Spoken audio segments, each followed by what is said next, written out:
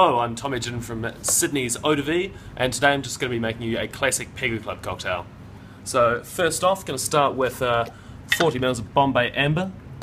The Amber's a wood-rested gin, so it's going to give this a wee bit more earthy complexity as a cocktail, deviating slightly from the original. Next up, 20 ml of Pierre Bertrand Orange Curacao.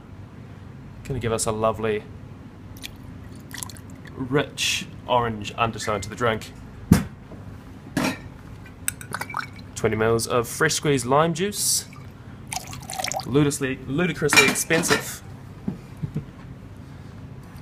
And a dash of Angostura bitters. I'm just going to give it a nice brisk shake to wake it up.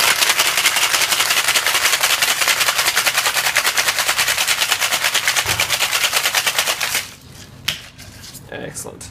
A lovely, frothy cocktail.